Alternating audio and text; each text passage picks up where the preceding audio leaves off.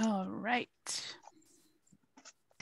So I'm going to be manning the chat box, guys. So drop your questions in there. Say hey.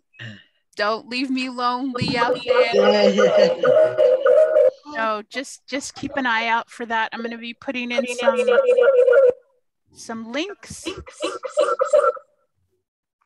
And we're going to be following up this meeting with an email with all the deets. So hopefully you'll get everything you need today. But yeah, you're going to see a lot of messages happening.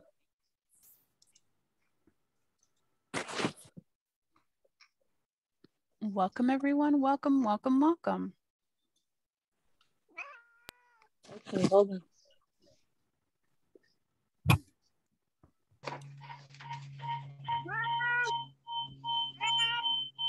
Somebody's kitty is crying. All right. If we could have everybody mute themselves, that might help with the feedback that we're experiencing.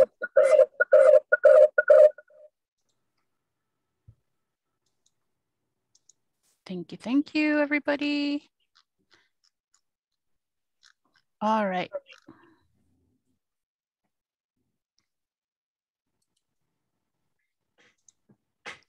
Whenever you're ready, Mark and Christina, we can get started.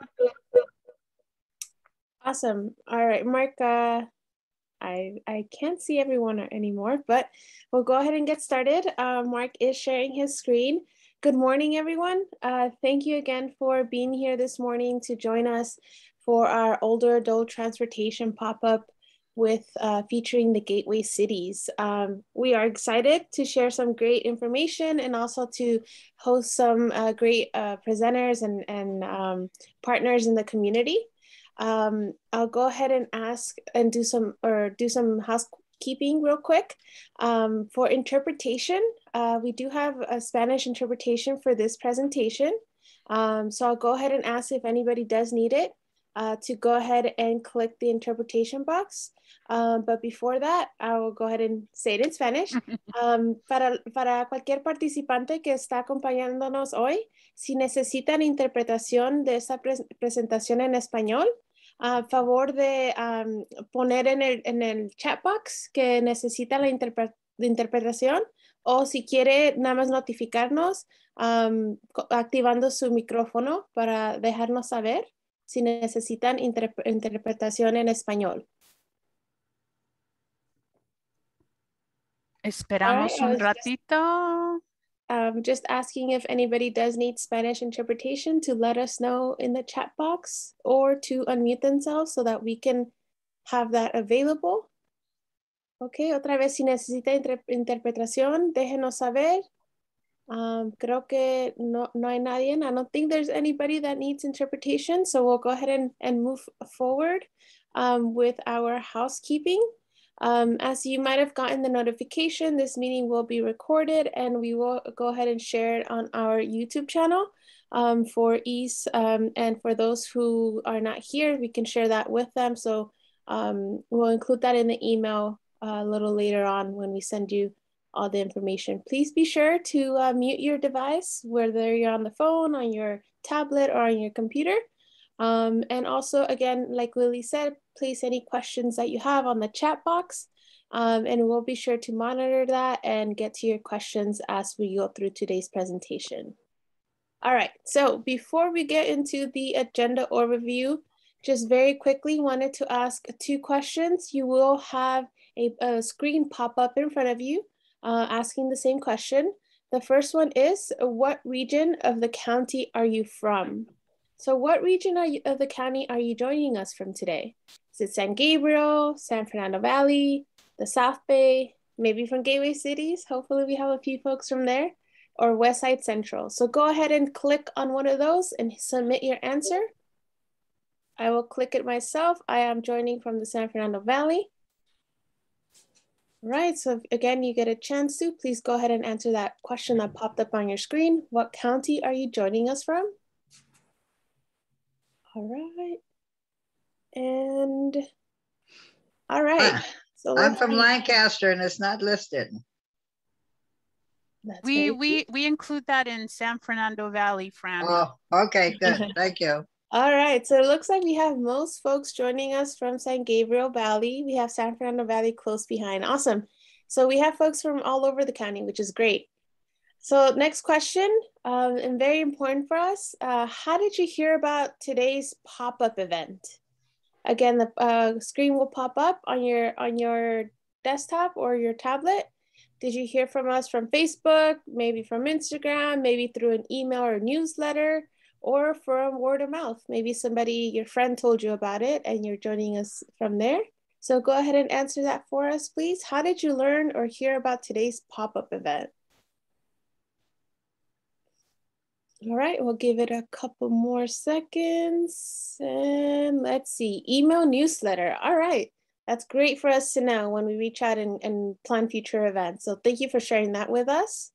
We'll go ahead and close that poll question. And let's get into what we'll be talking about today. So on today's agenda, of course, it would not be an on-the-move meeting if we don't give a project overview or a overview of what our program is. We will talk about some upcoming events and a few programs that we have at Metro.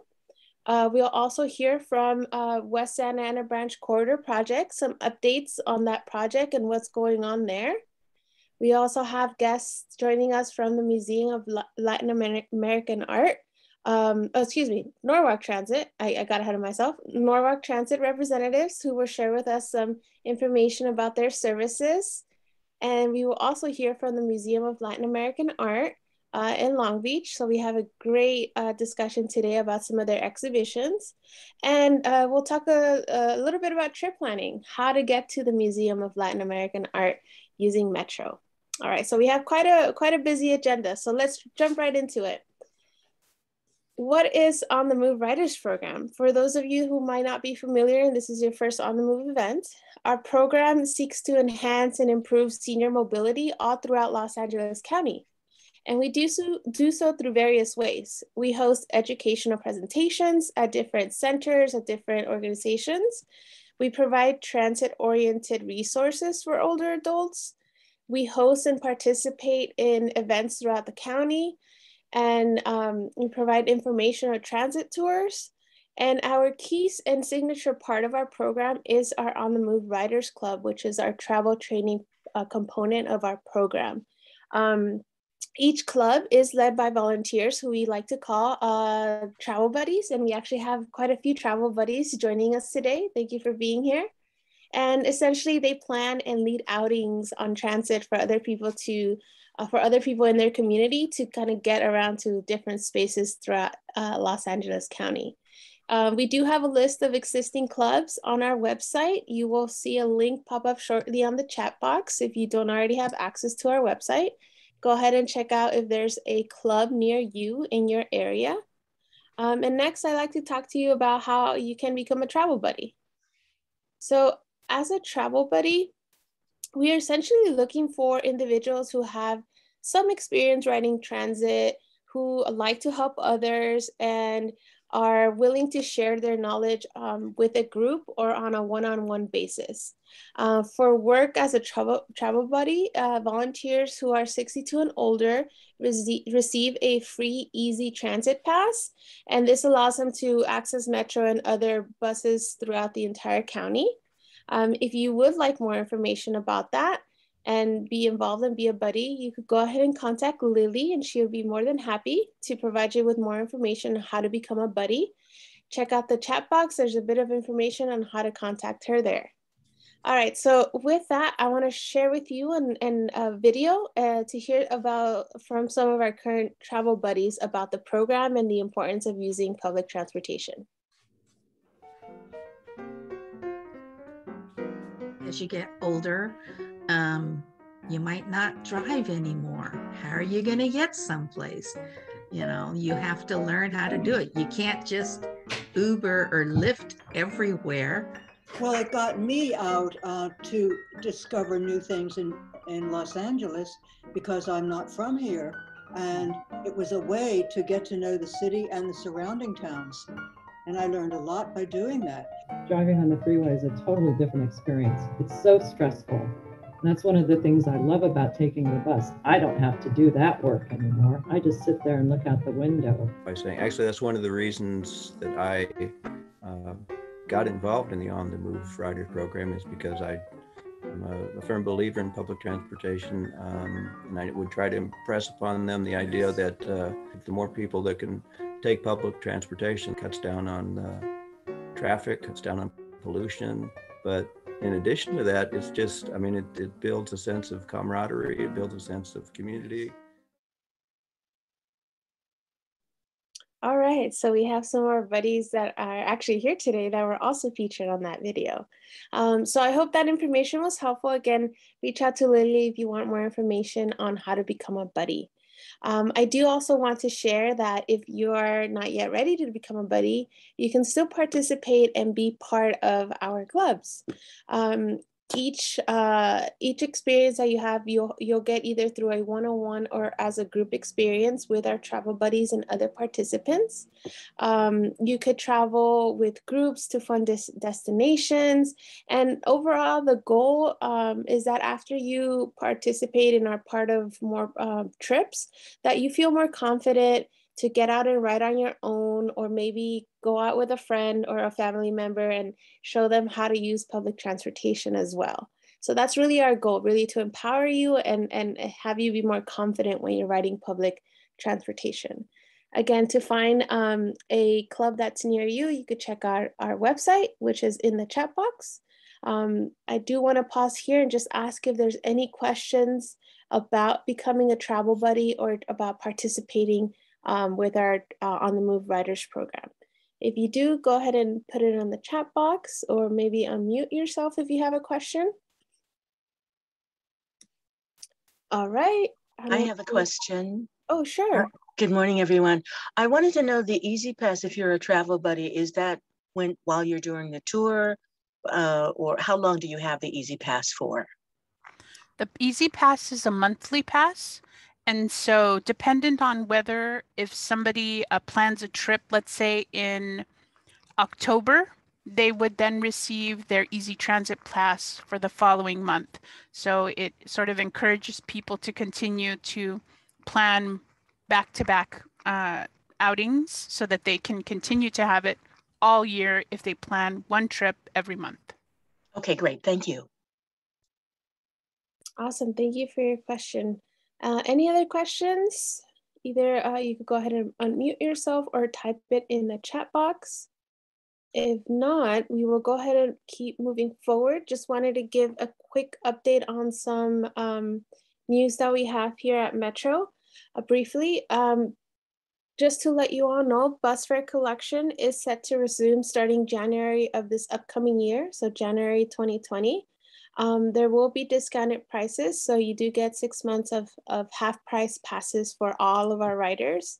Our 1-day, 7-day, and 30-day passes are half price, starting again January 2022. So that would be a $3.50 day pass, $12.50 weekly pass, and a $50 for a 30-day pass, if you're not already enrolled in a discounted program. Again, these purchases will be available starting December 15th until July 20th of 2022. So if you know anybody or want to take advantage of these discounted prices, go ahead and do that as soon as you can. I also wanted to share information about the low income fare is easy, or otherwise known as the LIFE program. Also comes with 6 months of discounted fares for participants in that program. LIFE riders will get to ride for 90 days free of charge starting January 10th. And that's, again, remember, that's when the fare collection resumes. So to give you a breakdown, $26 for a 30-day pass, which is normally $76 when you're part of this program, and $6.50 for a 7-day pass, which is regularly $19.50. To sign up or to learn more about the LIFE program, you could visit metro.net/riding/life. Again, we'll put that in the chat box for you to have and access. And if there's not any questions on that, I will go ahead and pass it over to Lily, who will share some upcoming events with us. Oh, right. So I'm sorry, Lily. go right ahead. I think someone asked about the senior pass. For those of us who don't qualify for the life pass. Yes, we will. So the same fares apply. So it's 35 cents or 75 cents for seniors for single ride. Gosh, it's been so long. I have to refer. $2.50 for day pass, $20 for 30-day pass. So we'll make sure to follow up with the correct information in the email, everyone. Thank you for that. Okay, so I wanted to tell you about some upcoming events that we've got coming. On November 9th, we will be hosting a similar event to this one that you are attending today, but for the San Gabriel Valley. Our team has lined up some great presenters. If you're interested in learning more about the Gold Line extension, you'll want to join us. If you'd also like to take a tour to the Huntington, is that correct, team? I believe it is the Huntington. Yes. Yes. And then I think emergency preparedness is also going to be there, correct? Right. Yes. So I put the link in the chat box. If you'd like to RSVP today, you can do that. And then one of our fun events, our Raised on Records concert, our virtual dance party, will be taking place this December. Dates to be determined. So just keep an eye out for your email because we'll be sending something out on that. Muriel, did you have another question? I see your hand up. I did. Excuse me. I did. Regarding the San Gabriel Valley, will that include some information or insights on Antelope Valley, like Lancaster and Palmdale? San Gabriel, no. That would be the San Fernando Valley. They're part of San Fernando. Yeah. Oh, okay, great. Thank you. You're very welcome. All right. So I want to encourage you all. I'm going to give you a link right now. And again, if you check out the chat box, if you'd like to stay up to date on upcoming events, sign up for our email list. For those of you who are not on our email list, there's a link in the chat box. It's very easy. It's only 3 questions. We basically just want to know who you are, where you're from, and what your email address is. And we will make sure to send you invitations to our upcoming events. All right. I'm going to pass it over to my colleague, Mark Deerking. He's going to talk to us about the West Santa Ana branch. Mark, take it away. Hi, thank you very much, Lily. My name is Mark Deerking. I'm with local government community relations, and I've been working with our project team on a new project that's rolling out. It's not in construction yet. It's an environmental document. For all of our major projects, we usually have to do some type of planning and pre-engineering work and environmental approval process, which involves reaching out to the public to get feedback. We had a comment period that opened up over the last 2 months and just closed about a week or 2 ago. And it's going to be on the West Santa Ana Branch Transit Corridor Project, which will primarily serve, goes from downtown LA to Artesia. So it's going to serve primarily the gateway cities, but also the downtown community. And of course, connecting buses and trains from there. Next slide.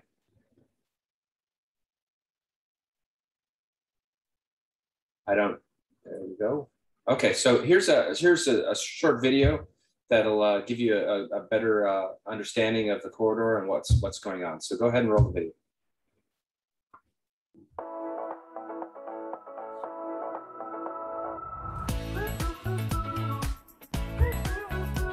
Metro is working on connecting Southeast LA communities to downtown LA with a new light rail transit line, and we want to update you on our progress. Southeast LA, also known as the Gateway Cities, is home to 1.4 million people and almost 620,000 jobs. These communities are currently not well connected to Metro's rail network, limiting travel options to mostly driving, which leads to more traffic and longer commutes. Metro has a plan to make it easier to get around, with dozens of projects to improve public transportation and create more access to opportunity. The West Santa Ana Branch Transit Corridor project will provide a direct connection to the Metro A and C lines and better connect the area into Metro's network so more people can get where they need to go. Before we get into the latest updates on this project, let's briefly recap how we got here. Metro began studying the project with an initial alternatives analysis, which was completed in February 2013, and recommended light rail transit for this corridor. Between 2014 and 2018, we studied routing options for the northern section of this corridor through downtown LA. We gathered public input and refined our analysis. In May 2018, the Metro Board approved 2 potential northern alignments to move forward into the environmental review. The following year, the board approved conducting analysis on initial operating segments to help deliver the project sooner. Environmental review is a formal, regulated process where Metro studies the performance and impact of a potential project before recommending a final project for the Metro Board of Directors to approve. Our environmental review process began in 2017. During this time, we heard from the community about routes and stations, security and safety, including having the rail line at a different level than the street, noise, vibration and construction impacts, and community and property impacts. From there, we refined our project definition, which the Metro Board approved in December 2018. Metro also worked with cities along the corridor to ensure the project supports local land use plans, creating a vision to support more vibrant communities and economic opportunity. That vision is outlined in the Transit-Oriented Development Strategic Implementation Plan, which was published in 2019. We are approaching an important milestone for the project by releasing a draft environmental impact statement and report, which evaluates the environmental benefits and effects of the project. The alternatives outlined in the document take into consideration all of the input that we've received along the way, as well as findings of technical studies on various parts of the project. Our draft environmental analyzes 4 route alternatives for the project. Based on what we heard from the community, these alternatives would be a mix of street level, aerial, and underground alignments. The first 2 alternatives cover the full distance between downtown LA and Artesia, which is 19.3 miles. Alternative 1 would begin at Los Angeles Union Station and head south, with a proposed station in the Arts District. A station connection in Little Tokyo is currently being studied as an optional station. From there, it continues towards Huntington Park with proposed stations at Slauson Avenue near the Metro A line, then turns east with another proposed station at Pacific Randolph. The route then turns south again with a proposed station at Florence Salt Lake in the city of Bell and another proposed station at Firestone in Southgate. Continuing south, this alternative also includes a proposed station at Gardendale in Downey and at the I-105 freeway and Metro C line in Southgate and Paramount. From there, the route turns east with a proposed station at Paramount Rosecrans in the city of Paramount. Then it continues to a proposed station to serve the city of Bellflower and ends with the proposed Pioneer Station in Artesia. Alternative 2 begins at the existing 7th Street Metro Center Station in downtown LA and heads southeast, with proposed connections to serve South Park and the Fashion District, as well as the Arts District. From here, it heads south, with all the same proposed stations as Alternative 1. Alternatives 3 and 4 are the initial operating segments approved in 2018 by the Metro Board to help deliver the project faster. Alternative 3 runs 14.8 miles, starting near the Metro A-Line Slauson Station. From here, it includes all of the same proposed stations as the other alternatives before ending in Artesia. Alternative 4 is a 6.6 mile segment. This alternative starts at the proposed I-105 C-Line station. From here, it includes the same proposed stations as the other alternatives and has the same endpoint. We will be taking formal comments on the draft environmental at public hearings, by mail, email, phone, and on our website during the official comment period. What happens next? In fall 2021, the Metro Board is anticipated to select one of the 4 alternatives as the locally preferred alternative or final route for this project to be cleared in the final environmental impact statement and report. Thanks for all your input along the way that has helped shape this project. We encourage you to provide comments during the official comment period and look forward to hearing from you.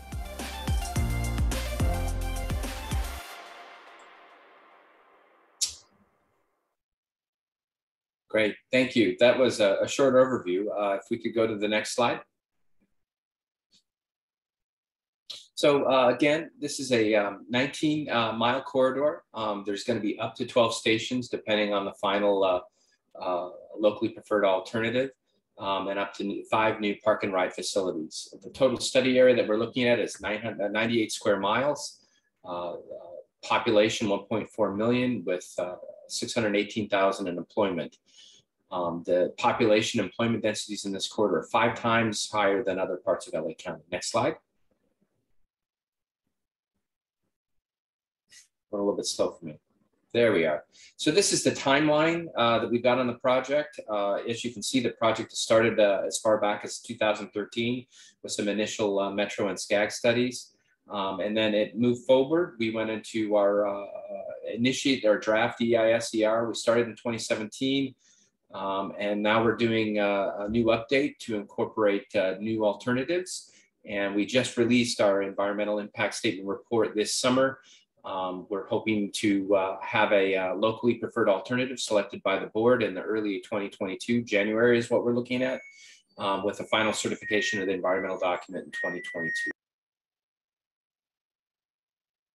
Go ahead, next slide.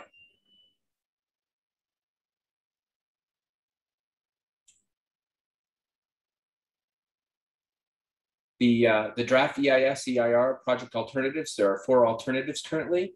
There is an LA Union Station to Pioneer Station, which is number 1 there, and sort of the orange hashed line if you're looking at the document or the screen. The second alternative is again 19.3 miles, but it makes a deviation. You can see there, instead of going straight to Union Station, it heads off to the 7th and Metro Station in downtown LA to hook up with the blue line there. And then the alternative 3 is a 14.8 mile segment from Slauson to the A line. Alternative 4 is the C line to the Pioneer Station, 6.6 miles. Next slide. We are looking at a number of maintenance storage facilities. Maintenance storage facilities are where our trains go to sleep at night. And they go there to also get repair and maintenance as needed on the project. It's also where the operators will pick up the train and take it out onto the route. We're looking at 2 sites possibly on this route. One of them is in Paramount. And the second route that we're looking at is in Bellflower. The Paramount one is currently known as the Paramount Swap Meet, Paramount Drive-In Theater, and the 20 acres in Bellflower is a long-term city lease currently being used by such groups as Hollywood Sports Paintball and Bellflower BMX. Next slide.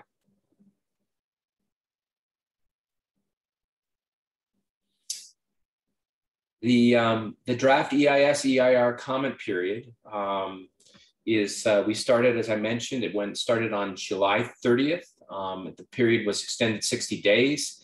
To date, we received 415 official comments received and over 20 participants at 8 virtual forums. We also held tech booths at local locations where folks could come, and if they didn't have a computer or didn't have access to Wi-Fi, we would assist them and help them if they didn't have those digital resources available to them. Additional outreach during the comment period, you can see there, we had information booths, stakeholder briefings, and notification campaigns of both mail and digital and door-to-door. Next slide. Mark, can you tell us what EIS is and EIR is? Sure. The EIS and EIR, as I mentioned at the beginning, they're studies. It's environmental clearances. It's a part of the pre-engineering planning phase of this. It's a formally regulated process for for folks to comment on the project and what we're looking at as a part of it. Next slide.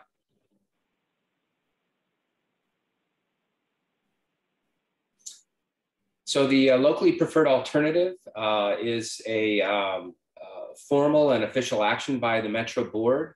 As you can see in the sort of the chart there, it takes a combination of public comments, technical feasibility, cost and funding, and that's where we define and come up with a route that everybody agrees is what we're going to be moving forward with to build next and to be a part of the environmental document.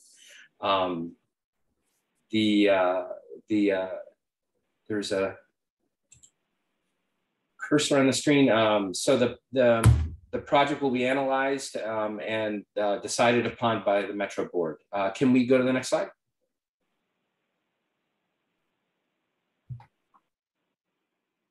So the staff preferred alternative at the moment, and this could change based on what the board wishes to do, but we're looking at the alternative 3. Alternative 3 is the Slauson A line, blue line to Pioneer. It's been identified by staff to satisfy the public disclosure requirements. We're required in the environmental document to say which route staff prefers. And we have to come up with a purpose and need of why we need the project and what it's all about. And we have to study the environmental impacts and benefits of the project, and also look at cost and funding considerations. Again, this is only a staff recommendation. The Metro Board can modify, change, or select another alternative. Next slide. The next steps, we are compiling the public comment for the Metro Board. That'll be in the fall of 2021. Right now is what we're doing for that. Again, we're looking at January, early 2022 as a part of the board to select a route that they want to build and construct. And then once that's done, we will certify the final environmental impact report, and then we are official, and once funding is lined up, we can start early work on the route and final engineering of the project. Next slide. So these are ways to get involved in the project and stay involved. That's the address, the email address of, or the mailing address of the project manager for this project. And we have a phone number where we're taking comments from the public. And we also have an email address, a website, of course, all of your social media handles there with Facebook and Twitter as well. So you can follow along with the project. So that's the presentation, and I would welcome questions and answers. How do you want to do this, Lily? Do you want to? We don't have any questions in the chat box, but does anybody have any questions? Would you like to unmute yourself and ask? We'd be happy to answer. Yeah. When can I ride on this project? Will any of us be alive? Hopefully. That takes pride. Takes a lot of. It takes a number of years to get a transit corridor project going. So, you know, we're still trying to figure out the total project funding and costs, but this is one of the projects that they would like to get done by 2028. By 2028, but it's still going to take a lot of time, a lot of work to figure that out. Well, I'll try to hold on. They say if you just keep breathing, you can live a long time. You can do it, Mike. You can do it. Okay. Any other questions out there? Feel free to unmute yourself, drop it in the chat box. All right. I don't see anything or hear anything. Mark, thank you so much for sharing this information. Thank you very much us. for having me. Take care.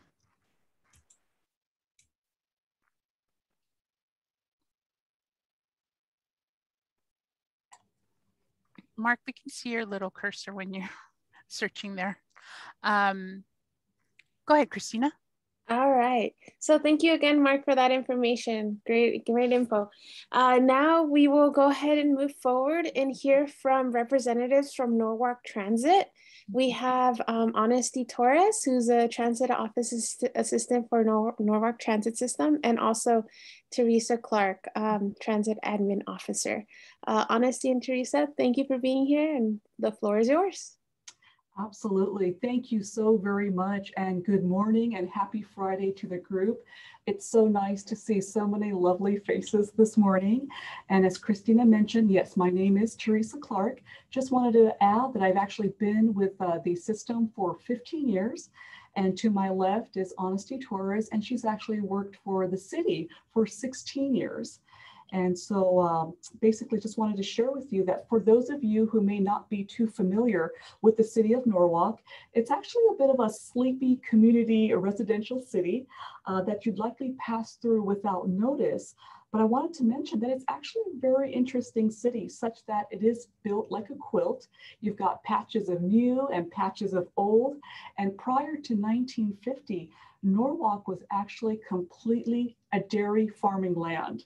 And in addition to that, it was the producer of sweet sugar beets, the highest producer, I should mention, for the state of California. And given the old Victorian style architecture of the buildings within the city of Norwalk, the city has served as a backdrop for many Hollywood movies, namely Once Upon a Time in Hollywood, Man of Steel, The Karate Kid, Speed, and Grease 2. So with that, I'd like to hand it off to Ms. Honesty Torres to give you more details about our services. Hi everyone. Thank you, Teresa, for that warm introduction. If you can go ahead and go to the next slide, Mark, please. So our agency recently celebrated our 47th anniversary on August 1st. And within 3 short years, we're looking forward to celebrating our 50th. We currently offer 6 routes, 3 of which are constantly competing for first place with ridership, and those are routes 1, 4, and 7. We provide both local and interjurisdictional services where we connect you to several cities, such as El Monte, Cerritos, and unincorporated Los Angeles, just to name a few. As Teresa mentioned, we do love our seniors here in the city of Norwalk, and we offer an outstanding dial-a-ride program to our local residents. This program began at the same time as our fixed route. We offer both advanced reservation and taxi services. The program itself provides just under 20,000 trips a year to local locations, to popular places such as our senior center that provides nutritional meals, exercise programs, and dances. Those are some of the highlights at that location. The fare itself is $1 for one-way trip, and for our taxi, that's for advanced reservations. And for our taxi program, it's $1 copay with a balance of, the value of $16. Next slide, Mark, please.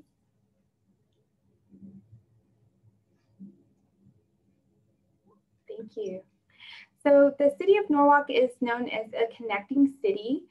We like to highlight some of our service areas that we can connect you to, or our systems, other systems, excuse me. Those include the El Monte bus station to the north, the La Habra Orange County Green Line, the Norwalk Santa Fe Springs Metrolink, and the Metro Green Line station in Norwalk. One that is not highlighted, which is our most popular route, is Route 1, and that will connect our local students to Rio Hondo College. Our ridership is just under 1.2 million, and our fleet consists of 33 vehicles, 4 of which we are proud to announce are our new 4 electric vehicles. And we have roughly about 560 bus stops with our service area. Next slide, Mark, please. So I'm not sure if many of you are aware of this, but Norwalk is anchored by 2 rail heads, one of which is at the Norwalk Santa Fe Springs Metrolink Transportation Center. The other is the Metro Green Line station. There you can catch connections between the Metro Local, Metro Express, and Long Beach. We'd also like to highlight the El Monte bus station, where it is one of our most popular routes. You can go ahead and connect to a Greyhound there and travel throughout the United States. Mark, next slide, please. And we'd like to thank you for your time. If you have any additional questions, please feel free to contact us. Teresa, would you like to add anything else to your? You know, just with the thought that, you know, Norwalk really loves its seniors. I can't stress that enough. Yeah. Personally, I'm a resident of Cerritos, which is a nearby city, and there simply is just no comparison. The program offerings and benefits are truly expansive. And if you're a senior resident for Norwalk, let me tell you, you will be spoiled. Thanks so much. Yes, thank you. Thank you for having us. I have a question. Yes. What is the fare for fixed route? Do you have a senior rate? And what is the regular fare? Yes, that's a fantastic question, Lily, and I'm sorry I glanced over that. So our regular fare for an adult is $1.25. For children under the age of 5, it is free. And for our senior disabled, it is 60 cents. We also accept the Life program, as well as the Easy Pass and the TAP card. Thank you very much. Thank you. Thank you for asking. Any questions out there? We've got some big thanks to all for this great presentation. Very informative from Tim. Anybody else have any questions or comments that they want to share? Janice? Oh, Janice has a question. Go right ahead, Janice. Yeah. I'm just wondering, if I bring my seniors to Norwalk, do you have any suggestions for what we can do? Ooh, that's a great question. So the city does offer programming. Let's say, for instance, we have a fantastic 4th of July show. We have free programs throughout the year. Our website does have up-to-date information that they can come and participate in. I have to say, right now, due to COVID, it is very limited. However, we are hoping, you know, with the new year coming, that our programs will be expanded back to where they used to be. But definitely, we have the 4th of July is a highlight. We also have a Snow Fest event where we would have snow out in our lawn at City Hall. And booths set up where you can come out. We have summer concerts as well. Those are typically held in July and August. And those are all free programs. You can just come, sit, and enjoy the music in the evening. Under the stars. Yes, right? under the stars, yes. Yeah. Any cool museums that folks might find in Norwalk? Well, you know, also say we have the Target Museum. We do. We do have 2 museums throughout the city, but unfortunately right now due to COVID, they are closed. So again, I would just refer back to the city website. We can provide that information at a later time. I believe it's norwalk.org, where they'll update once those facilities are back open. And we do have docents for those as well, and they love to give guided tours. Do you have a suggestion for a nice day trip? A nice day trip. That's a very good question. Any cool parks, public art, anything like that in your city? Most of our highlights are the 2 libraries that we do have. We tend to have programming there, and we can provide you with additional information if you like. Okay, that would be great if we could perhaps share that. There is a little India. I don't know if it's in Norwalk or in Cerritos. It's Artesia. Artesia. Okay. Yes, we're very close. Are there any other you know, interesting ethnic enclaves where people could, you know, have that sort of experience that you're aware of? But if you're looking to get married, by all means, we do have the recorder's office down the way. So if anyone is looking to get hitched. That's right. The big county offices are there. That's right. Yes. Please come down and enjoy a trip, and you know, let us know. We'll stop by. You know what? I did see lots of public art. I want to remember, even when I went to the county offices, there were lots of public art that I remember. So that might be something to check out. So we do have a program that the city puts on once a year. It's an art program where we close down a portion of one of the streets, and we have vendors out there and street artwork. But again, unfortunately, due to COVID, it is cut back slightly. So we can go ahead and share if they are expecting to have anything this coming year. That would be really helpful, and then I can go ahead and share it with everybody. Yes, so yes, of course. Meryl, you have a question? Yes, it's Marielle. Oh, Marielle. Yeah. I wanted to know, do you have any farmers markets on bus routes? And also, are there any senior services or senior centers that the public transit services? We do have a farmers market. Thank you for asking. It is on our Route 4 system. There are other routes that you can connect to. It's on the corner of Imperial Highway and Norwalk Boulevard. We offer it on Wednesdays, and we can provide Lily with more information on that. And I'm sorry, what was your second question? The senior centers or senior services or community centers on the bus routes? Yes, we do provide we do have a senior center and a social services center. I believe those are, again, Route 1 and 3, I believe. And we can provide contact information to Lily, where she can share with the group. Lily, I had a Thank question you. about the County Hall of Records located in Norwalk. Can they discuss that? It's very popular. What's your question? The County Hall of Records, can they discuss the scope of that office building and perhaps how to get there? I went there one time to look for a death record on my family, but do they know the scope of that place? As far as what you can do there? Right, like, is it all encompassing, the County Hall of Records? I know it's they have one in Norwalk. Yes. I think it is all encompassing. I went there for like permits or something. Yes. Yeah. Do they have any additional information? Well, I don't know that they would have it because they're with the transit agency. I think that's pretty much, I think it's pretty basic information that they would have, Irene. That's correct. I know it's hard to get there when you live in the valley. Yeah. You have to go there. I'm sure that it is serviced by public transit, correct, ladies? Yes, correct. Yeah. It's on a main thoroughfare. Yeah. Trip planning, Irene. We're going to talk about it in just a little bit if that's something that you I remember going there and it was not fun. When I needed to look for a family death record. Got it. Yeah. Okay. I would definitely call in advance just to see if they're taking appointments or reservations. That way you don't come down and unfortunately waste your time. You want to make sure that you're able to get the services that you need for the day of. Thank you. Yes, of course. All right. Thank you, ladies, very much. Thank you.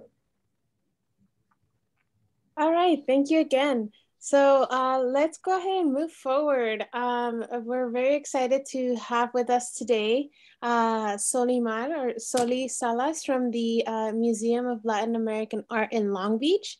She is the Vice President of Museum Content and Programming. So she has some great information and some exhibit information to share with us today. And as it was also mentioned in our outreach, we do have a little giveaway from Mola that we will go ahead and share towards the end of the presentation. And to be eligible for that, you had to have signed up and registered through our Eventbrite and also be present for towards the end as well. So make sure to stick around. Soli, the floor is yours. Good morning, everyone, and thank you so much for the invitation to share with you MOLA, the Museum of Latin American Art. We're located in Long Beach, California, and I'm going to go ahead and share my screen now. So we'll do a composite guided tour of MOLA. So we've been doing virtual tours for a while now since everybody shut down last year. And we wanted to share with you a little bit about what's going on in MOLA right now, thinking that it would be a great way to let you know what you can visit now that we're open to the public. So first of all, if I can get a couple of thumbs up that everybody can see my screen. All right. So like I mentioned, we're going to tour today virtually the exhibition Judy Vaca, Memorias de Nuestra Tierra, a retrospective of this artist who's been a landmark in the Southern California and general California area for a really long time. And that has made a really impactful moment here in the arts scene in California. Before we go into the exhibit, a little bit about the Museum of Latin American Art. Our mission is to expand knowledge and appreciation of the modern and contemporary Latin American and Latino art through the collection, groundbreaking exhibitions, stimulating educational programs, and engaging cultural events. So you'll see that we have a lot going on, not just in the galleries, but a very robust calendar that we offer to the public. Thanks to a lot of generous support from foundations, as well as government and private entities, we are able to offer a lot of this programming free of charge to our visitors. I'm gonna try and be very aware of time. So if I'm going really fast, I need somebody to text me. And I also want to mention, I'm joined today by Yareli Rojas. She's the coordinator of content and programs. And she also works with me to make sure that we get all these tours out to the public as well. And we do the tours in English and in Spanish. We mainly do them in English, but if there's a request, one of us will switch over to Spanish. I'm from Puerto Rico, so my accent will be a little different from everybody else's probably, but we still get ourselves understood. So not a problem. So a little bit of information if you're interested in visiting, and I'm sure that the team at Metro will share a route of how to get to MOLA. We're open to the public Wednesday through Sunday from 11 a.m. to 5 p.m. Our admission prices are $10 adults, $7 for students and seniors, and free for children under 12 years old, and free for MOLA members too. And this is year-long MOLA member benefit. We also offer MOLA free Sundays. So this means that from 11 a.m. to 5 p.m. every Sunday, MOLA offers free admission to everybody. And this is an effort from the museum to make it more accessible to everybody that may not have the economic means to pay admission fee, because our mission is to get as many people as possible to be exposed to art. We will be closed on Saturday, November 13th, so please be aware. Do not plan a field trip to MOLA on Saturday, November 13th. We are going to be setting up for our fundraising event that evening, which is the MOLA Gala. We do one annually, and this year it will be an in-person event. So we're taking care of all the COVID and security measures that entails, as well as all the prep. We will be honoring that evening with the Legado Awards. We'll be giving the award for artistic legacy to our Judy Baca, which is the artist that we'll see today. We'll also honor the LA Dodgers, and we were all talking about the LA Dodgers earlier today for their community commitment and all the community work that they've been doing. And we will also give the Lifetime Achievement Award for the legacy that Jaime Jarrin has shared with the public through his Spanish narrative of the Dodger games. So it's a busy November 13. Don't come to MOLA November 13. Come to MOLA November 14, which is a free Sunday. And we'll have the place ready for you when you come. So now on to the exhibition, and I'll take questions at the end. If you also want to pop them into the comment section, feel free to do so. I'll try to keep an eye out for those as well. It may take me a while, but I'll make sure to try and keep up. We'll go ahead and help you, Soli, with any questions that pop up in the chat box. We'll communicate them to you. Thank you. I like disembodied voices. They help me keep everything going. Thank you so much. So a little bit about Judy Baca, Memorias de Nuestra Tierra, and that translates to Memories of Our Land. This exhibition is the first comprehensive exhibition retrospective of the artist's work. And she's internationally known as a Chicana muralist, educator as well, and social activist. She's a painter and a muralist, and she's also been a pioneer in public works and public artwork, as well as artivism, which is where art becomes a tool to talk about certain social issues that need to be highlighted. And she's one of the founders of the Social and Public Arts Resource Center, SPARC, which is also open to the public, and it's in the Venice Beach area. So another place for you to visit. Oh, okay. I see in the chat, Mary. So right now we do not offer, that I know of, lifetime memberships. I can certainly ask my department, and if you let me know, you can send me a private message, and I'll email you with more information about that possibility. I will also see in today's exhibition one example of what Judy Baca has done in terms of public art, and also bringing awareness to the history of the Chicano and the LA and the Los Angeles residents and area. And that will be a look at the Great Wall of Los Angeles, which is located in the San Fernando Valley. It's a half-mile long mural, and it occupies the Tujunga Wash section of the LA River that's located in the San Fernando Valley. It's a public space, so you can also take public transportation to go visit that space. But for the museum, it was a very interesting challenge that we were able to bring some of the mural artwork to the exhibition when it's such a public artwork. So we'll see how we made that happen. As we move forward, we'll go into one of the first and most impactful moments for this exhibition, which is Judy Baca as the Pachuca. And the first exhibition, the first gallery, explores the womanist theme, the female themes that she explores as identity within her artwork. And this is part of Las Tres Marias installation performance. And in this, she examines the Chicana identity.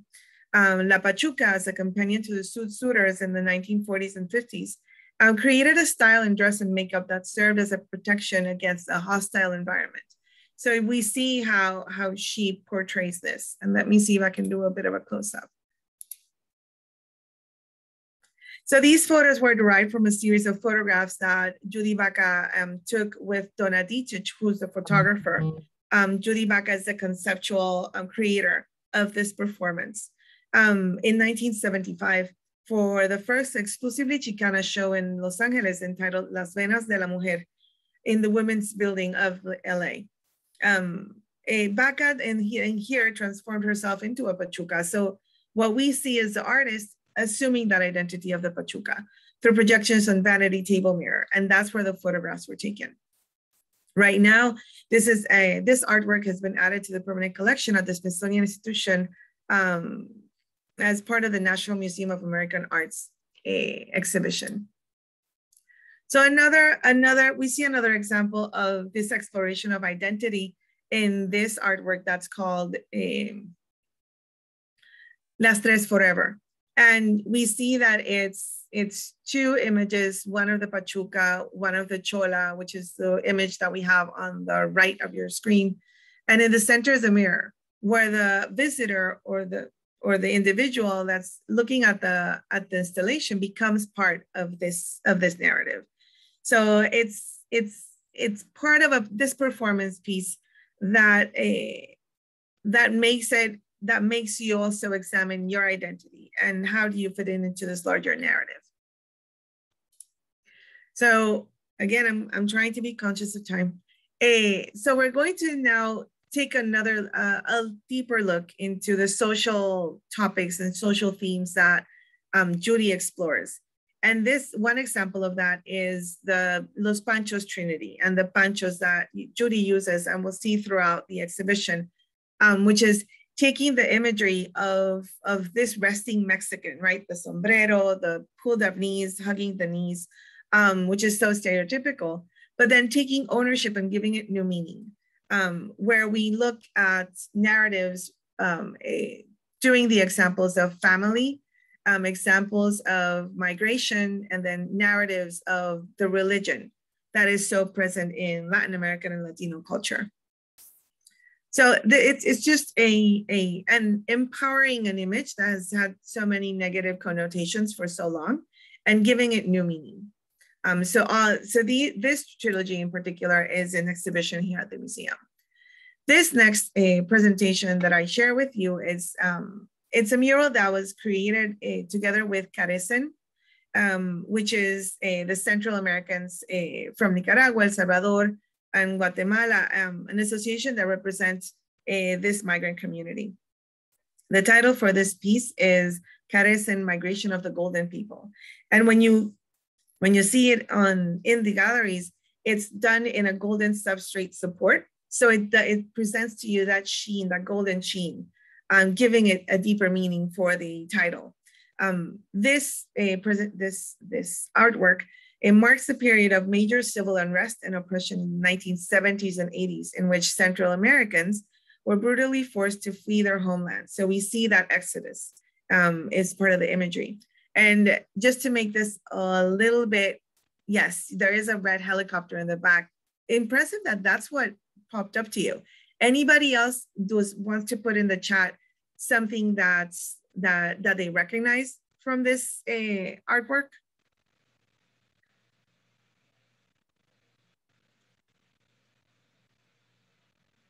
All right, so in sense of time, you can also input.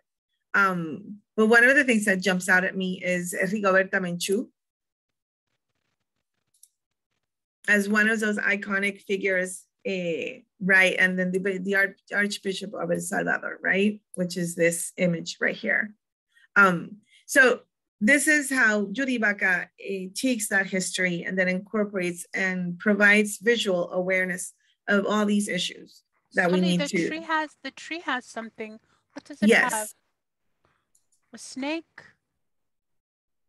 So that's, and those are cues and symbolisms from that indigenous community that is so much part of that migrant force that has been made to exile and leave.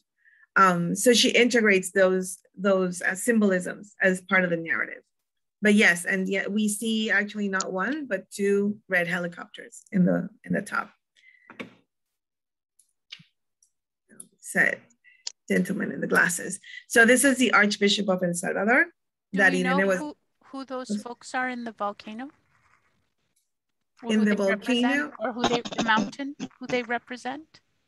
We have not asked the artist. So, but that will be a question to ask her. Yes, and that's why I'm going really fast, and that's why I'm definitely inviting you to drop by MOLA at some point. So it's a lot to take in. I'm trying to take a look at chats. Yes, there is an address to the Great Wall of LA, and I can share that at the end. Oh goodness, sorry, sped up. Trying to look at the chat. The next artwork that I wanted to also share with you, which is something that has definitely been very impactful to K through 12 students, which is really interesting, is the installation Raspados Mojados, which is this vendor cart that we have here. And it shows that symbolism of the working class that comes in and that has this vendor cart as one of their main income generators.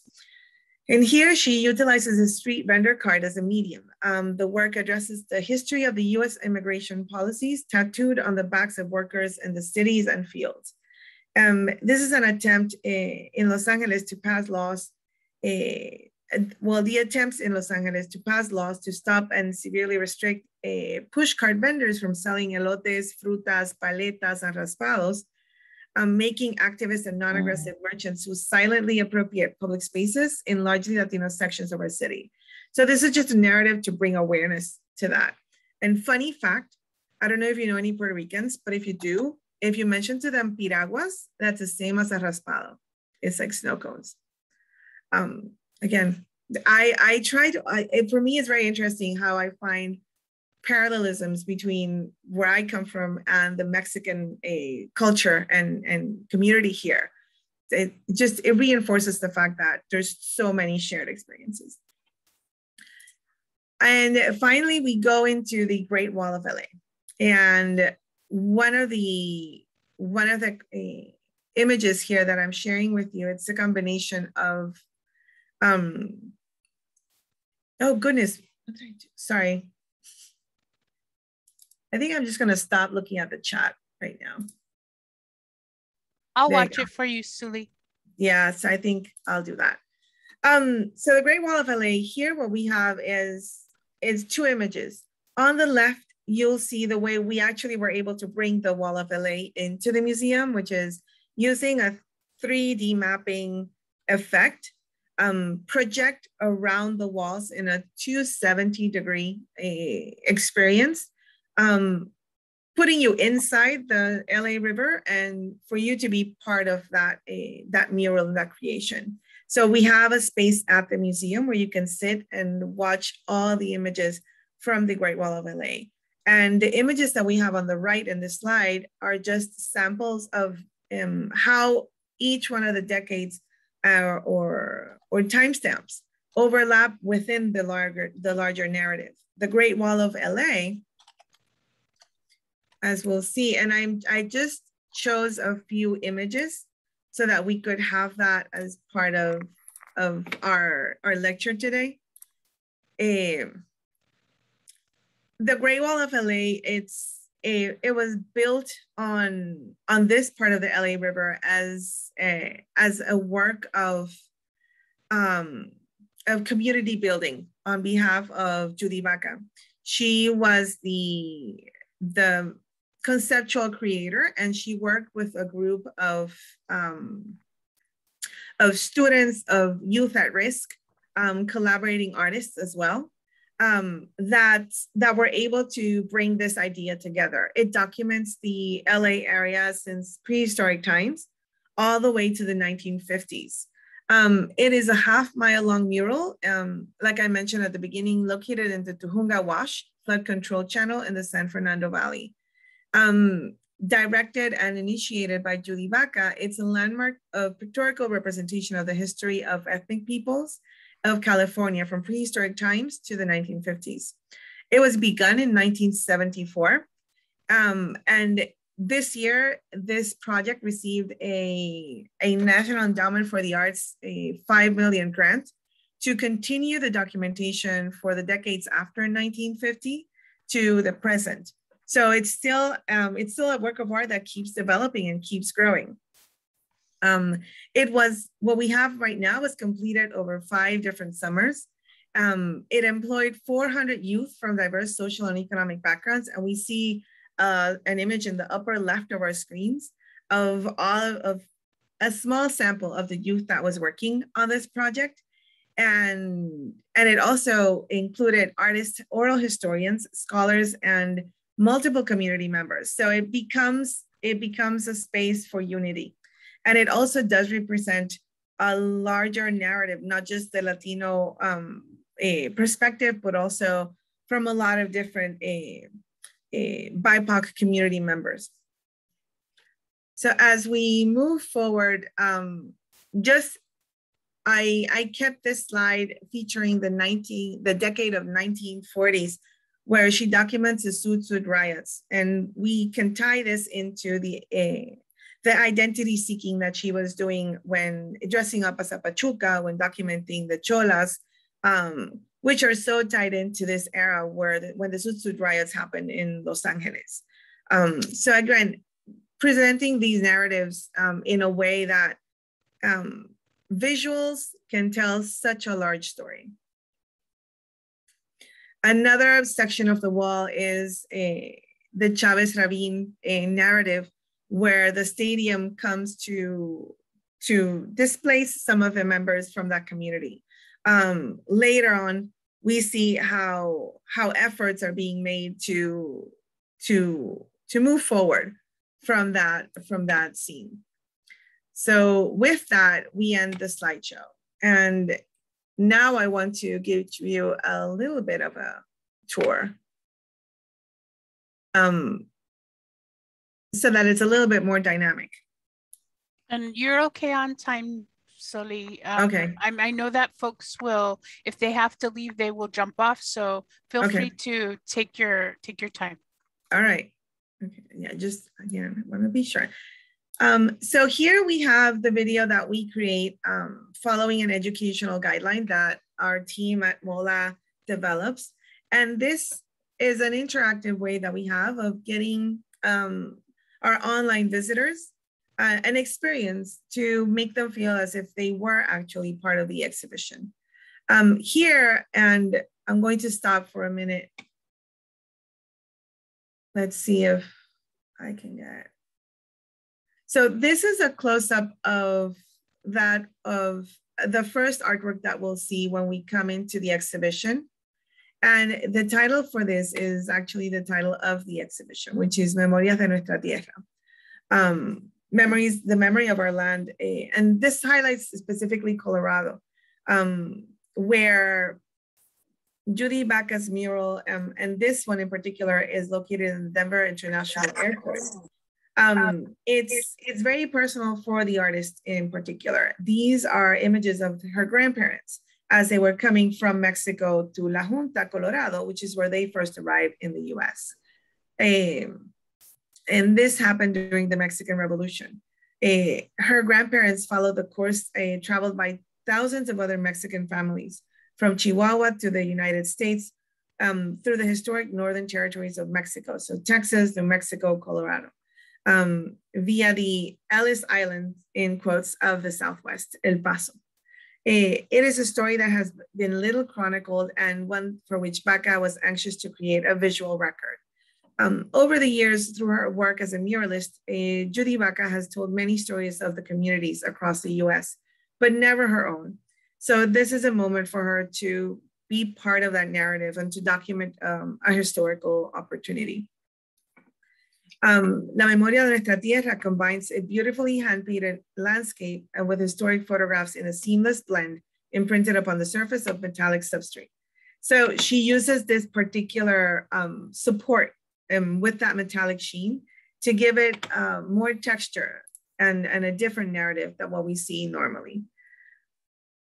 And these are close-ups of some of the details from that narrative that we see the female figure, we see the male figure, and we see a child as well in this journey, in this path, as they walk through La Frontera. In this one in particular, as we go into the womanist gallery, we see how Baca immediately introduces us, and we keep with this personal narrative. And she introduces us to 3 generations, which is the title of this particular artwork. Here we see the grandmother figure, which is to the right with the traditional braids. And we also see her grandmother is called Francisca, and that's actually Judy's second name. So there, you see that tie-in generationally. We see her mother in the center at the bottom. And we also see Judy as a child and also as a young adult. And it's a way for her to connect that matriarchal line in her personal story.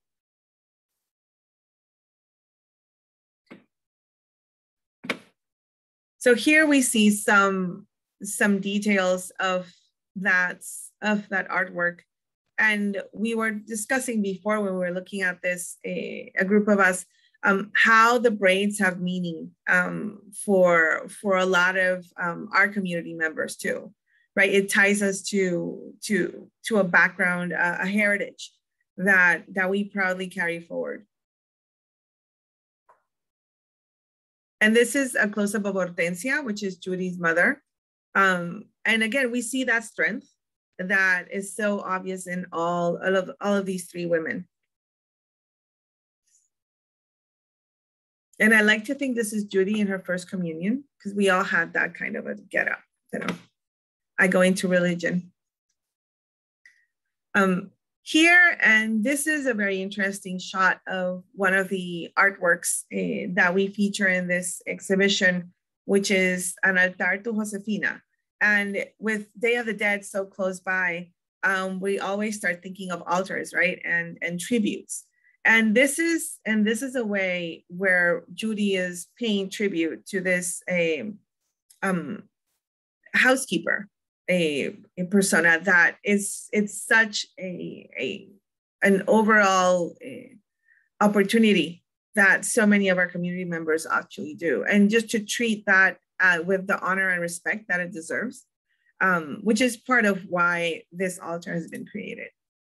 And we see several elements also within the female figure that we have here, which is In addition to all the articles that she uses for the cleaning purposes, we also see that virgin symbolism in her sweater.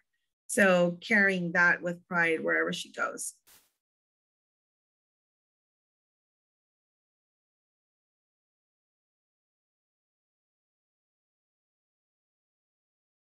And something really interesting to see here is the use of color, how she highlights the yellow gloves, how she highlights the red bucket that she carries. And these are examples that we start to see of those panchos that we were talking about in the first slideshow, where she's using the outer part of the pancho to tell a story about migration, in this case, about the economy in the first pancho that we saw. And she places these as part of this altar installation that we'll see in this first gallery. Now we're moving forward with other representations of her mural work.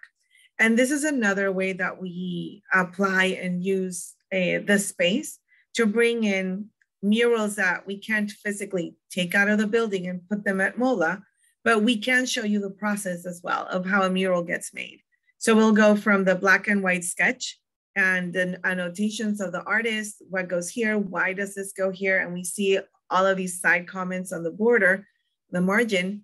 And then we'll see the colorization process, which is how this black and white version of the mural becomes, or we start seeing how it gets the color assigned.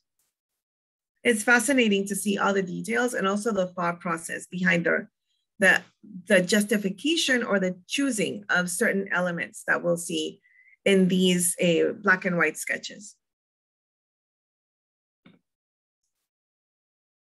Here we have, again, we continue with this storyline of art as a social awareness tool. These are the Arch of Dignity, Equality, and Justice. And these are paying tribute to Cesar Chavez. We also have images of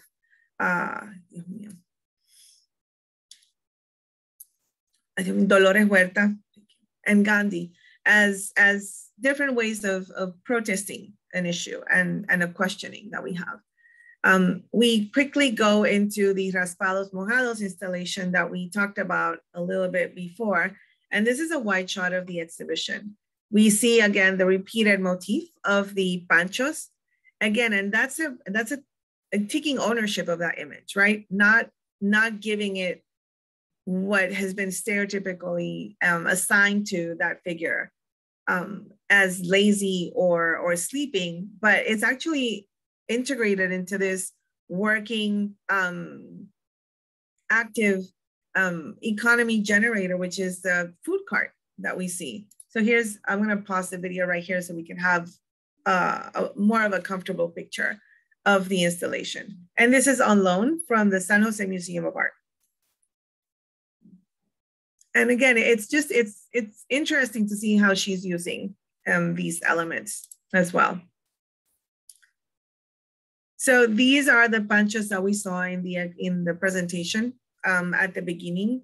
And the arrangement is very purposeful to show you how these three narratives and this trilogy of panchos work together in terms of the elements and the topics that they all explore.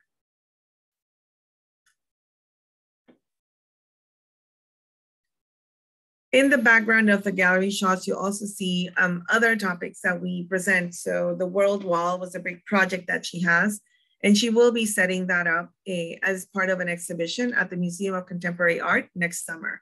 So Judy has a very active year coming on, and these are all destinations that you can definitely take public transportation to. Probably Mocha will be closer than Long Beach, but please do come to Long Beach.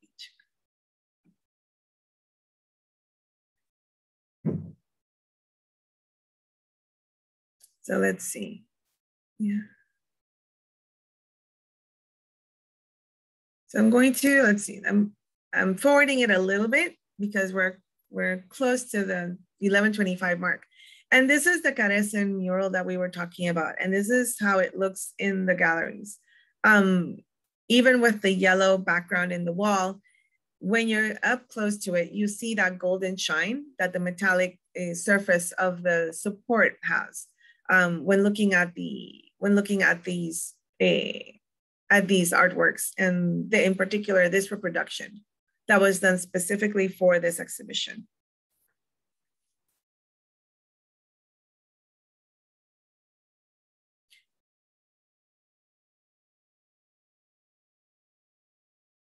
And this mural exists as well in the Carecen building that's located in Los Angeles. But I'm not sure if it's public access or you actually need to make an appointment. And this is the last image that we'll see in this virtual tour. And we're actually very happy to inform that this image in particular has been incorporated into the Museum of Latin American Arts collection, which is one of the most recent murals that Judy Baca has completed. It's been an ongoing process. This mural started in the 1980s, and it was completed this year specifically for the exhibition. It's a double-sided mural, so I'm gonna stop right here in this close-up and talk a little bit about this side of the mural, which is the one that we're seeing. And this one is called The Birth of the Vision of the Heart. For both murals, Judy Baca was contemplating or had in mind Merlin Stone's When God Was a Woman, an exploration of ancient worship of the female goddess and the subsequent suppression of women's rights. And she developed a workshop process to source ideas, record dreams, and construct imagery, then content emblematic of females. So the double-sided triptych, 13 women in the volcanic eruption, that's one side we're not seeing today. And The Birth of the Vision of the Heart, which is what we see, was brought to completion in 2021. So as Baca was developing and advancing on these paradigms. I'll talk a little bit just of The Birth of the Vision of the Heart. And it is a continuation of this greater story. And the great ceremony of a ritual, a goddess possessing vital energy, Mother Earth. She stands with her hands extending into larger flowering branches. So I'm gonna let the video run a little bit more. So we see that. Her rhizomatic feet extending into deep roots, and through her body, blood spreads in venous threads that connect her corporeal mass to an earthly paradise and the originating source of life, a fertile pond in the most ancient forms of life. So we see how Judy Baca brings all this imagery into this visual narrative of female Mother Earth, and how she integrates that into different sources. We see the imagery of the corn, the wheat as part of her headdress, which is nourishment. And we see the tree as a narrative to the tree of life, right? Just throwing down roots, extending, being all encompassing. And for us, it's definitely very, very important to keep documenting these artists into our collection as we keep growing as a museum and making sure that all of these representations are obvious and available to the public. With this, I'm concluding my presentation. I hope you've enjoyed it, and I really thank all the supporters for the exhibition. It takes a village, and it could not have been done without them. I'm going to stop sharing my screen now, and if there are any questions in the chat that I didn't see, or anybody wants to ask anything, There's lots of thank yous. Really appreciative of the presentation, which shows a lot of the lifeline of us as Americans/Mexicans. Thank you, Ms. Salas. There's lots of wows, powerful visuals. Thank you for the presentation. Thank you for a meaningful presentation. So you've definitely impacted some folks here in our audience, and we really do appreciate that. Does anyone have any questions? Want to unmute yourself? May Sue, you have a question, or are you clapping? I have a question. Go right ahead, Gretchen. Yes, do you have other Latin American artists on view now, like part of your permanent collection in addition? Yes, we do. So right now we have another exhibition by the title Gabriela Sanchez, Partial Pictures. She's not part of the collection, but she's a young up and coming Chicana artist. And it's a selection of about 14 of her artworks. We are currently installing the second installment of the exhibition Herland, which is based completely in the MOLA collection. And we are going to be presenting the topics boundaries and fear within the MOLA collection. And the title is Herland, Women Artists in the MOLA collection. So it'll be about, I would say, 20 artworks from the collection made by women, Latin American women, Latinx women, Latino women. And that will be on exhibition probably in the next couple of weeks because we're just finishing up install. So we're just waiting for the education text to go up on the wall. So maybe give it a couple of weeks. But yes, and then we'll be back to having a full set of galleries available. Thank you. Any other questions, Marielle? Sorry, Yes, Matt, I did see one question. Okay, so go ahead. I did see one question on the chat. I think the question is from Richard. Are there any MOLA art pieces anywhere on the Metro Rail? So I don't think, to my knowledge, I think the answer is no, but I'll let Lily and Mark help me out because I just got to MOLA 2018. So I don't know if there's anything before then. We would have to ask. We wouldn't know that information, but good question. Yeah, Rich, I would say there's probably some Metro artists that are featured at stations that have also been featured at MOLA, maybe part of their permanent collection or in the past, but I'm sure there's some artists that have worked on both Metro projects and have also been featured at MOLA. Wonderful. Marielle, did you have a question, Marielle? Yes, thank you. I wanted to know if the museum has an artist in residence or an artist in training that's supporting the development of young artists or up and coming artists. So we currently do not have that program in place. Thank you for the question. We do have occasionally, and this is all subject to funding availability, have created artist residency programs. And then what we do have is a very robust internship program. And usually when we have a artist in residence, we source directly from these fine arts programs in the universities. We have Cal State Long Beach really close by. We've worked with UCLA students as well. And we've done with UC Irvine students. So we're very aware to, through our internship program, provide mentoring either within the museum studies field or within the arts field whenever the opportunities arise. But we do not have an artist in residence. Okay, thank you. Sure, thank you. I was thinking of East LA, so thank you. Okay. All right, I don't see any other questions in the chat box and no hands up, so thank you very much, Soli. It was wonderful to have you. And I hope that this is just a taste for everybody, right? Like now you got a little taste. Now, once you're ready to get out there and ride, you'll head out to Long Beach and check out the museum for yourself. Wait, is there a metro stop near the museum? Oh, well, I'm glad you asked because you just set up our next slide. Take it away. Thank you so much, Solimar and Yareli. Thank you.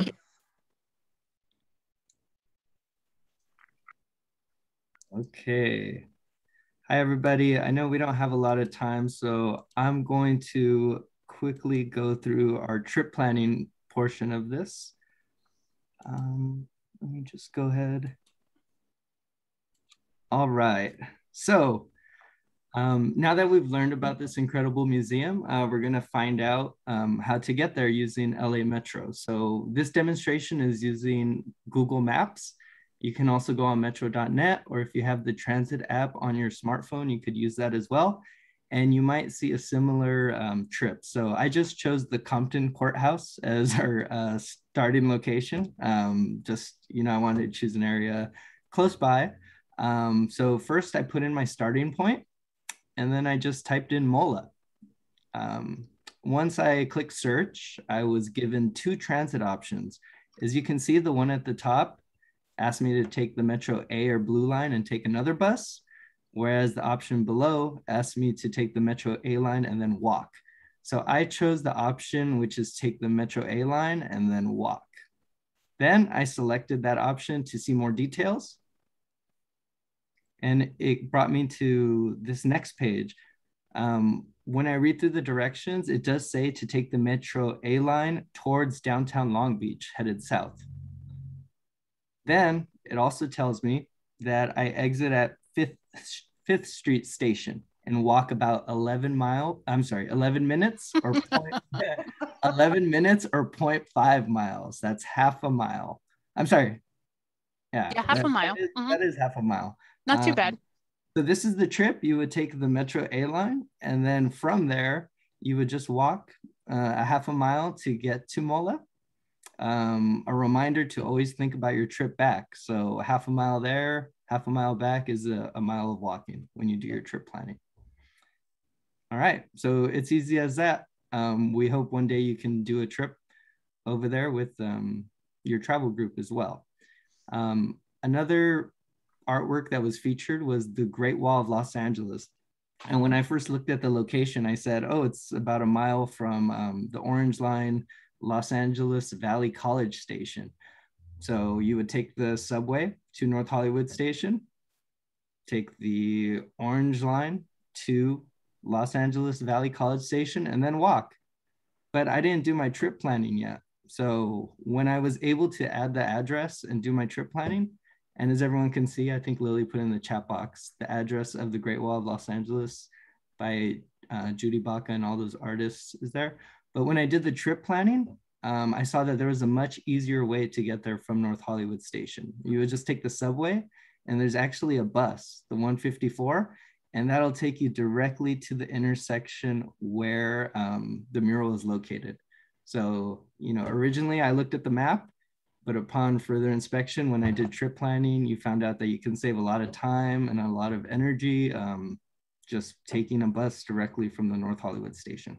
Yes, the importance of trip planning. It's so important. Great. How did you get that animation? How did you get those? I built it into the presentation. I want one of those. Yeah, Mark's pretty handy at that kind of stuff. But I think both of these destinations are definitely places that are very accessible and easy to check out. I'm really interested in that Wall of LA.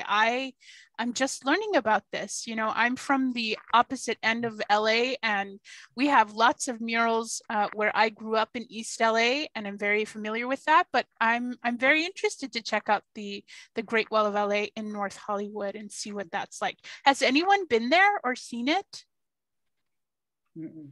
No? Oh, you have, Christina. Oh, and Salimar. Yes. Okay, cool. Did you walk the whole thing, Christina?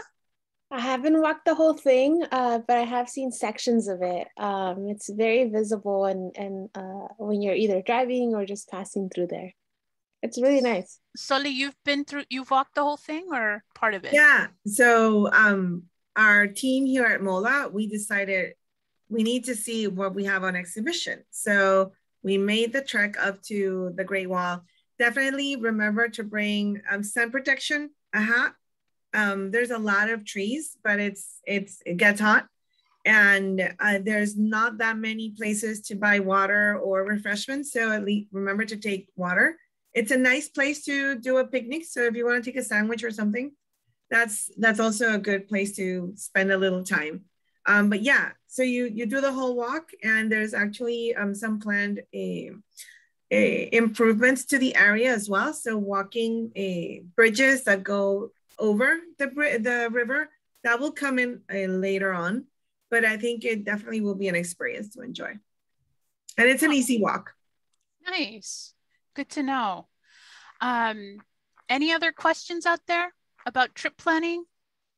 I put the information in the chat box. Mark mentioned going online, but you can always call Metro and get information via the telephone if you're not comfortable using those virtual or online tools. All right, next, Mark. All right, for those of you who stayed the extra 10 or so minutes, there's a prize involved. Thanks to MOLA. They've decided to host a raffle for us where one lucky winner will get an individual membership for MOLA for an entire year. So I'm gonna go ahead and share my new screen. Let me see this. Okay. And I'm gonna go ahead and do this. And do full screen. Is everybody able to see the full screen? We see YouTube. Oh, what now about? We see Google. Okay, now. Okay, great.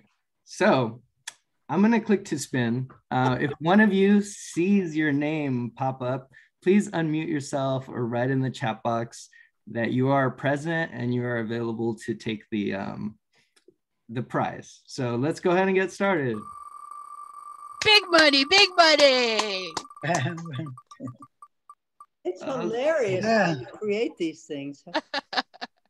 Is Monica? Keep going. Monica Huffnagel, are you here? Are you here with us?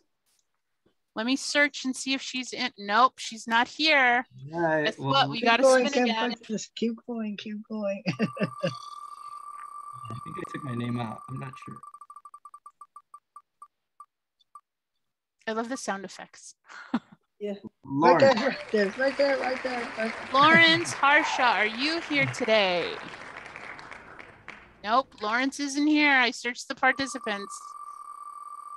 Oh Lord, come on, big money.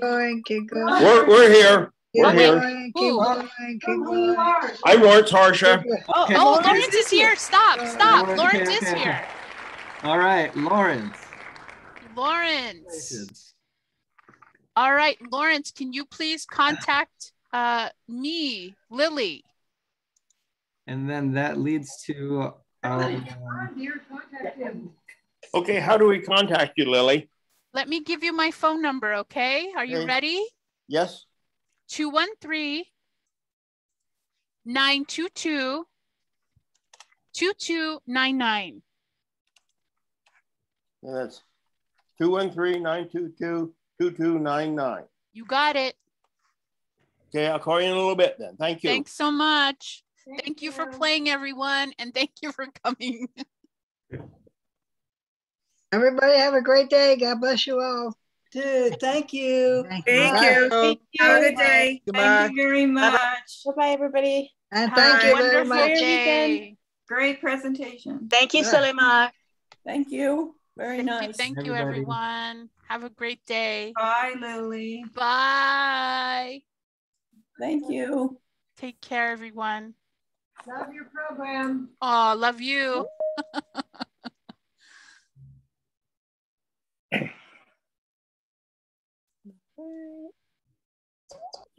Yes, I'll call her right now. Right? Yes, please. Need a phone.